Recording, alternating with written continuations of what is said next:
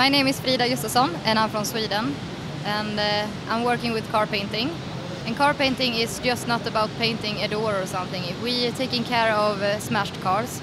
We're not doing the big damage, but we're taking care of smaller dents, and then we of course building up the layers as it's supposed to be.